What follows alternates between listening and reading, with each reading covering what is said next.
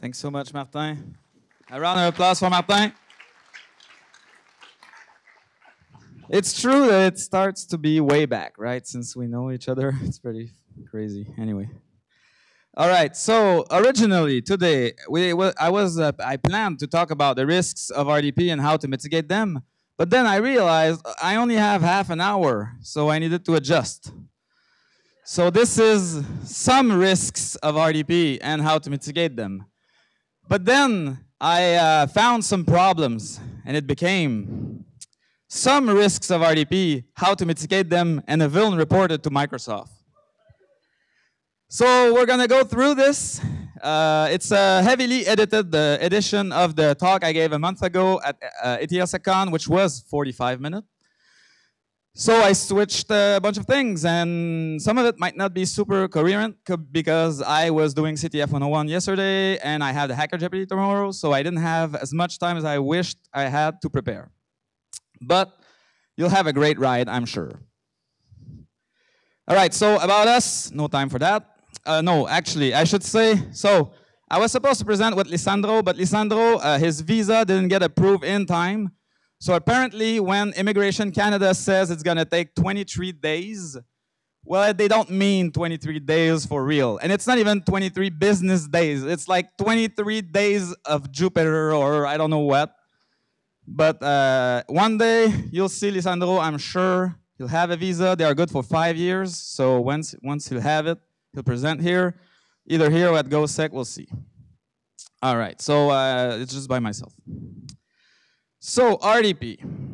RDP, as many of you know, is the remote desktop protocol. It allows you to connect to a remote system and have graphical mouse and different kinds of I/O forwarded in a secure fashion. And it is basically, like for geeks, it's like SSH with more features and or problems. So the RDP layers, so this is why this needs time, but you know what, let's forget about most of it. It's not that interesting, and it's been already hammered on a lot of time before. So we're gonna focus on I/O, clipboard, and drives. And by I/O, we mean display, keyboard, and mouse. So these are the areas of focus of RDP today. So RDP security, what happens with RDP? You have at the beginning, like ancient history of RDP, you had RC4 and graphical login. So why I precise graphical login? This is pretty important in the design of the RDP protocol, and its early flexibility, but was also a mistake.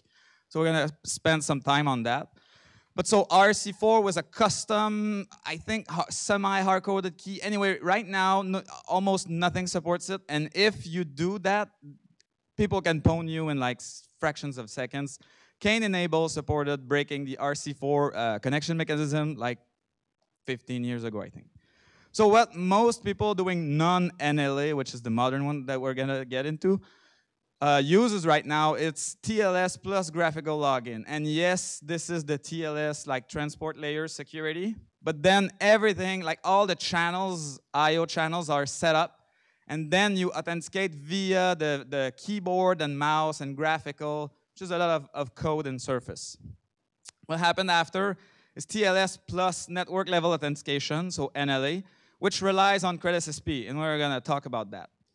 And I had planned on talking about remote credential guard and restricted admin, but these are not enabled by default either on the server or the client. So unfortunately, they didn't make the cut for the 30-minute version. So risk of RDP, well, of course, the biggest risk is monster in the middle attacks, or Mallory in the middle, or meddler in the middle. I don't know what to say anymore, but I don't want to say man. So it's gonna be monster in the middle for me. All right. So what are the risks? Well, the risks are of a security downgrade attack. So NLA goes down to TLS, and this works by default. What happens also is that user can click through warnings, although you'll see later that this might not be relevant anymore. And the impact of that monster in the middle attack is access to display, access to keyboard, access to clipboard, server-side takeover, client-side file stealing, and client-side takeover, implementation pending. We'll have that one day. So why am I talking about RDP? Well, I have a shout out slide way later, but I need to address that two of the guys who worked on PyRDP are back there in the corner, Emilio and Maxime. A round of applause for these guys. And Emilio presented about PyRDP here, but this talk is basically the broader protocol, look into the protocol instead of look at the tool of it. But so all these references, which you'll have available as clickable links in the slides, are to the stuff where we presented PyRDP and how to use it. So we're not going to spend time on that. Just going to focus on risks and impact. But without these guys, none of this would be possible. So what does a protocol downgrade looks like so you can identify that risk? So the normal flow for a modern RDP connection with NLA is you get a dialog, a native on the client side dialog that where you input your credentials, and then you go you get the certificate error, if any. If you don't have certificate error, you don't get any. If you map a drive, you'll get an additional warning because mapping a drive has security implications, which we'll see. Now, what does the degraded flow looks like? So if someone has PyRDP in front of you somehow, what you'll have is you'll have the certificate error first and then a graphical login.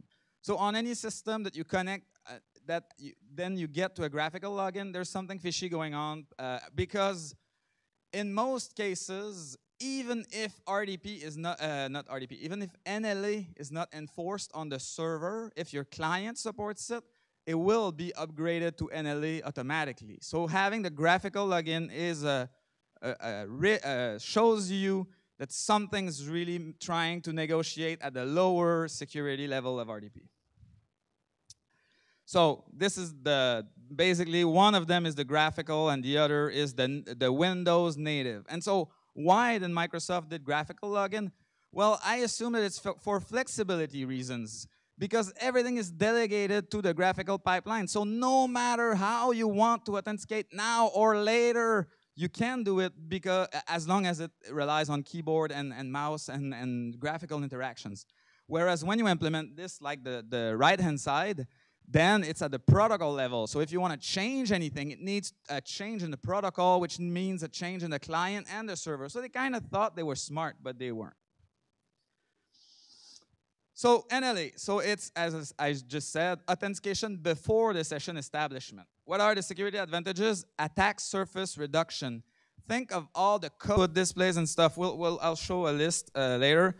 Also, DOS resistance. So if you send one packet to connect to RDP, and then the server replies with like virtual channels and display bitmaps and stuff like that, then you can potentially use that as a denial of service. And also, a lot of resources on the server side are allocated to set that up, right? Oh, I have a client, I need to set up a whole virtual desktop shell and allocate like at least 60 megs of RAM, maybe more. And so if you do that consecutively, then you have a DOS on the server side. Also allows a single sign-on. It was introduced in RDP 6 by default since Server 2012 and Windows 8. And it's the famous tick box, usually in a lot of legacy system or shady deployment things, you'll see like, oh, go untick that. You know, then you shouldn't do it. So I mentioned the attack surface reduction. Imagine all of this needs to happen at the server side and on the client side even before authentication is done. So the untrusted user has access to all that surface. And this is why they got rid of it by using NLA. Now, what does the authentication part of NLA looks like? So it's called CredSSP, and inside the SPNego, you can do either NTLM or Kerberos. I'm not super good with the AD stuff. I'll need help and some further research is related to that. But what's interesting that I want you to get out of this diagram is that the crypto prevents a monster in the middle attack because it mixes the fingerprint of the public key with the challenge, which means that you cannot monster in the middle it in the TLS sense, like negotiate on the one hand and then fake a new negotiation to the victim. This doesn't work because of that mix in the challenge. So how do we attack NLA? What are the risks? So the first one that was obvious, because I mentioned it earlier, is the downgrade attack. So that works. How do you prevent the downgrade attack? Well, you enforce NLA at the server side, obviously. And you can also enforce it with PowerShell or with group policies, which are listed here. And one of the group policy way prevents users from disabling it later, even administrators, which is good. Now, we were like, okay, that's not cool, but how do we attack these environments? So we thought, well, if the server decides, what if, and we are in the network path, how about we redirect it to a machine we control? Well, it works. So we detect that NLA is enforced on the server side. We decide, okay, we forward the packet to a different destination, to an attacker-controlled non-NLA system. And if the user is curious and clicks through the warnings, he'll get in and we'll have him. So this non-NLA redirection, unfortunately, is as designed. So we had an exchange on Twitter. I asked Marc-André Moreau, a very prominent expert on RDP, like, what can be done about it? Isn't there a way to enforce NLA in the client? And basically, it was like, not really. And unfortunately, the more mitigation advice, the good news that I had is the stuff I cut from the deck. So I'm going to tell you right now, if you want to mitigate this attack, you need to look at restricted admin or remote credential guard. Why are there two different features? Because one of them works for AD and Kerberos environment, and the other one works for when stuff is not domain joined. So they cannot overlap. The technologies are just incompatible. And this is why it's not enabled by default, and this is why this whole thing is a mess. So the third attack, Alex Beaulieu, who is probably, or maybe not, but he is at NorthSec, did implement that attack. And so we whiteboarded this with Emilio way back, and we were like, they got the crypto right. Unless we found an implementation error, there's no way we're gonna attack that. And then Alex, one day working on PyRDP, said, well, this blue part, you're right, we can't attack it.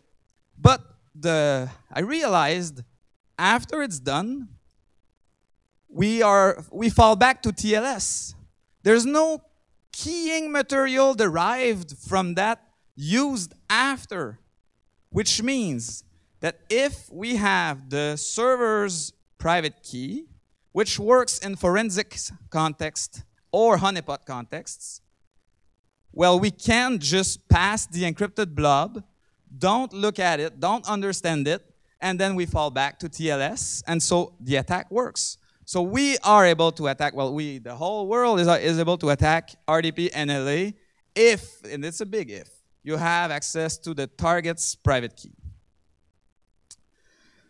So I'm gonna demonstrate the NLA attack, the NLA bypass attack. And for this specific case, we decided to try if we use Let's Encrypt certificate. Does it work? Do we get warnings, certificate warnings, or not? Can we use pretty much any cert to authenticate RDP? And look at this. Gonna pause it a couple times. So we are connecting. So on the left-hand side is the victim. On the right-hand side, the shell is PyRDP running, and we are opening the player. So the player is the interactive attack tool where you can take control of the RDP session. So now we set all that up. So the victim connects. First warning. Okay. First warning, I'm mapping a drive. So this is expected unless someone click, don't ask me again. I never do that because I always want this to be in my demos because it's important, caveat, to understand. So if the users are properly trained, this doesn't happen. Well, I'm clicking through anyway here, but then no certificate demonstrated. I'm authenticating, the victim is authenticating regularly. We have control, and this is an NLA system.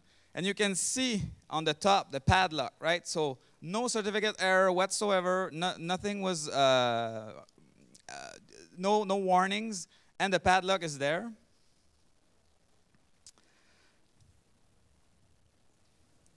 And then access is granted. And so this now will become a generic short video of the risks of all the stuff that we can do once we convey the user to get in like that. But think about one scenario. So man-in-the-middling someone where you have access to the private key can be a relatively rare occurrence. But so one way this was weaponized in red teams is that you send a .rdp file as an email attachment. Almost no provider blocks it. Credentials are pre-populated. Oh, like we see. So right now, I am capturing all keystrokes. I am saving files from the client at the attack level without the client knowing that files are being looked at. And you can save them interactively. This can also all be automated to be done automatically because it doesn't scale in a pen test to be looking at people's screens like that. So now we're looking at the secret. And it was collected, and it's a video from ATS account, unfortunately. But so the red team technique that I just mentioned is called rogue RDP. There was a nice blog post by Ready Today guy. It's in my notes. I don't have access to them. But Mike Fetcher, a red team guy from the US. And he's very good and very solid, and it works, right? Because all of the IOCs or all of the stuff generated is coming from legitimate processes of the Windows stuff that works on the server and the MSTSC on the client side. So it's kind of something that is flying under the radar right now from a lot of the EDR's perspective. So now we're taking control. So this is another feature that I wanted you to realize. So you can see that on the right-hand side, stuff is happening because we took control. But what we do on the client side is we just block it. So you don't see anything, and then you can run a payload. This was an example. And then we can give back control to the client, and then the client will have access to the system again. Last is the clipboard stealer. So an interesting thing about the clipboard stealer right now is that I use the clipboard on my host, but it is automatically shared to my client VM. And this is automatically shared to the server. And the server always says, I want it. So boom, clipboard stolen. We are collecting stuff from bad guys right now using this clipboard feature, and it's pretty interesting. Chat messages, IP addresses.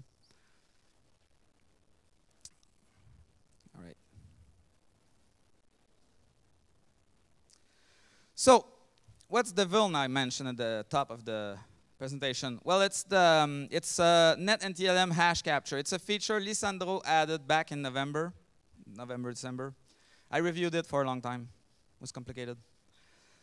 So we figured, like, the NTLM exchange, okay, we need the private key for the NLA stuff if we want to do the NLA bypass attack, but the handshake is still happening. Can we fake our own challenge? Instead of using the server's challenge, we can never do anything with it. Can we generate our own challenge, and then whatever the client sends back to us, we're going to use it for to crack the hash. So we can crack that net NTLM v2 hash.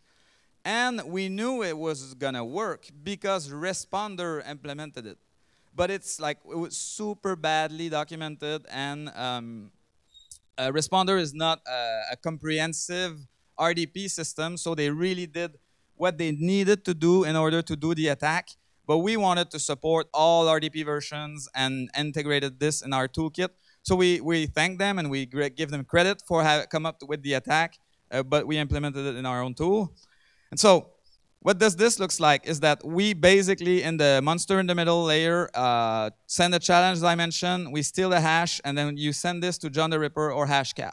And so it looks like this. And when you crack it with John, for example, with the word list, you do then crack them. So again, this is a hash cracking attack. So depending on the complexity of the user's password, it might not yield two automatic results. But as pentester will tell you, the more you collect, eventually you'll crack one.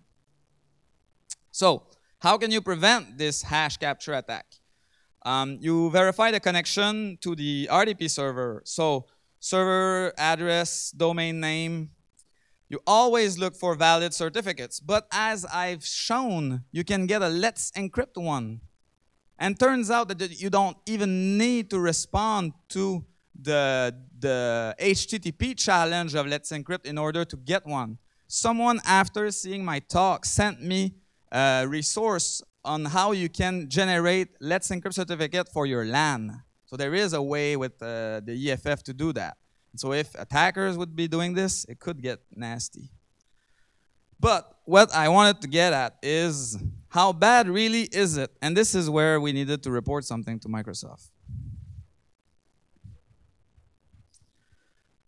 So we have our victim on the left, attack tool on the right, and we're connecting.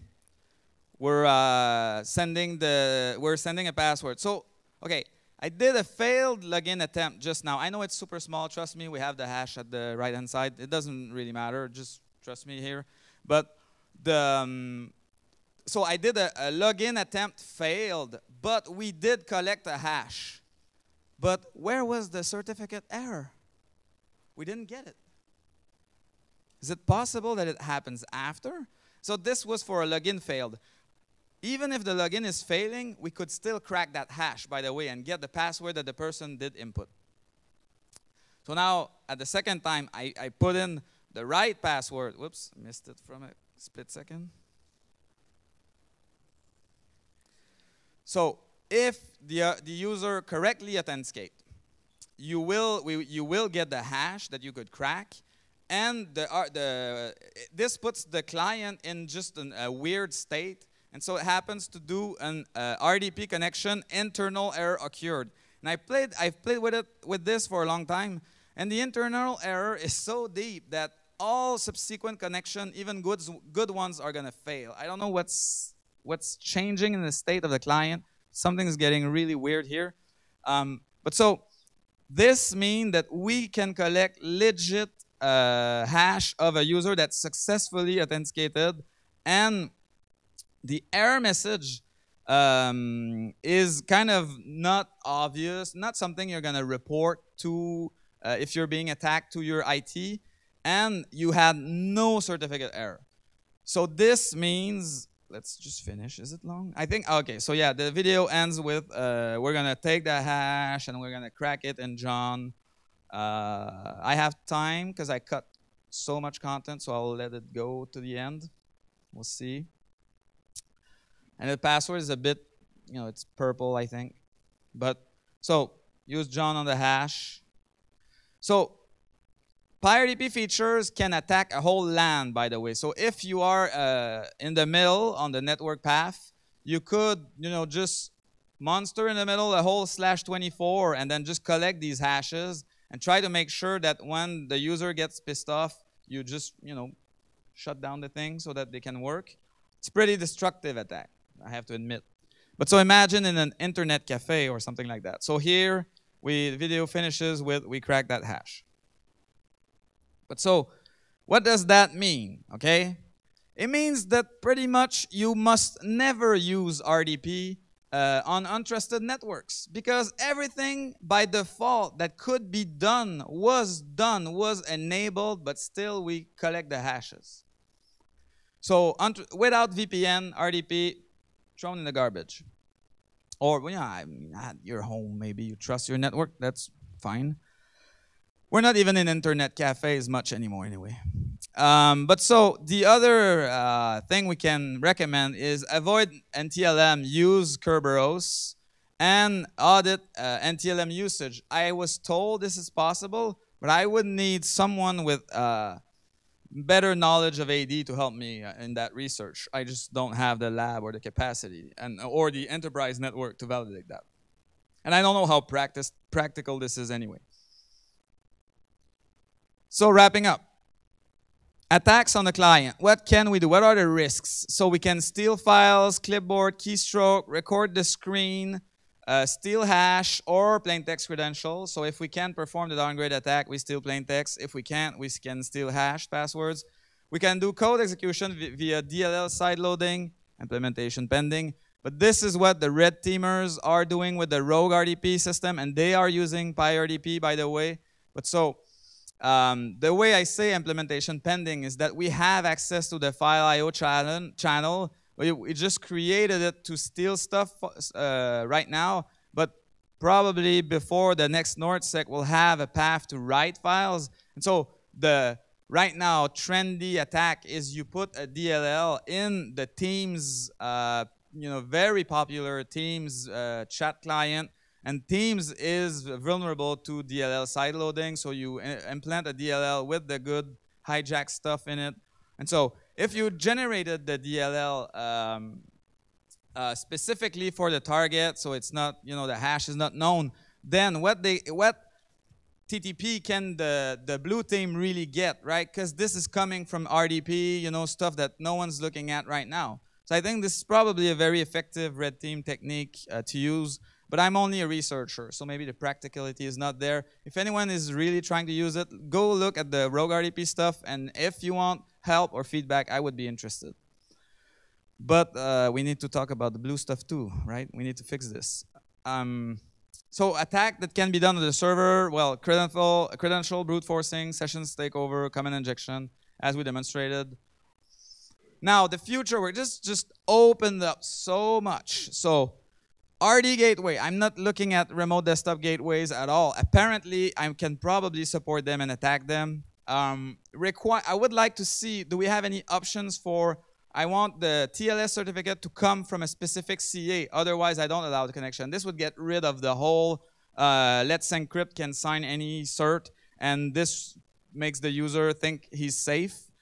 I want to look at NTM restriction, shadow framework, which is both on the defensive and offensive. And I want to start documenting some of this stuff in blog posts. Now, what are the red team takeaways? I'm wrapping this up. So RDP is often misconfigured and under the radar, and you can do more than credential brute forcing with it, I think. So it should become part of your attack toolkit. And again, this is niche, corner. Try your regular stuff first, but think about it once you are against walls. The blue team takeaways now are never allow your employees to use RDP on protected networks. And I know this is completely opposite of the zero trust people who are trying to get rid of the VPN, but you'll have to encapsulate this in a web somehow, right, to remove all of these attacks. So if you're like, oh yeah, we're zero trust, but RDP is still going like on its own without a VPN, it doesn't work. Train your users not to click through certificate errors. Now, make sure NLA is enforced by default. And I gave the group policy to do that in the talk. And long term, we'll have to think about, and you didn't have the research, unfortunately, but you'll have to think about rolling out either remote credential guard or restricted admin for client-side enforcement. But since I've written these lines, Microsoft patched last patch Tuesday, maybe not this month, but the one before, it was a critical vulnerability in enterprise network having either of these activated. So some people are still finding problems around those security technologies. I want to give a big special shout out to Marc-André Moreau, Await Coding. He works for Devolution, and he is really helping me validate. Like when I'm like, is this a vulnerability, or does the Microsoft people are already aware of this? And he's like, no, I think they're not aware of that. I think they haven't looked at it that way because they're not attacking it like you are. So he helps me a lot, and together, well, he's like really connected with the Microsoft guys, and he's like on Twitter, like tagging them and saying like, you should look at this and reply to this. And so Devolution are really trying to fix the problems of RDP that even Microsoft is in denial of it. I opened a case with them regarding the NetNTLM attack, and they said it's as designed. They closed it 2 weeks ago as designed. I don't know what I'm going to do with it, but I mean, So while I'm looking at attacking RDP more, he's looking at like, okay, how can we completely ignore it? He works for Devolution, who are providers of remote access, security, and stuff, and they had a booth here at NorthSec. But they are really trying to do the right thing and have the problem fixed at in Microsoft's product. So I'm going to finish with the thank you. Special thanks to those that made PyRDP possible. So Citroneur, the RDPy guy, Emilio Gonzalez in the back, Francis Labelle, I haven't seen him, but he might be here. Maxime Carbonneau in the back, Alexandre Beaulieu, and Cool Acid. And so I had a question, but it's more, see you at the panel. Thank you for being here.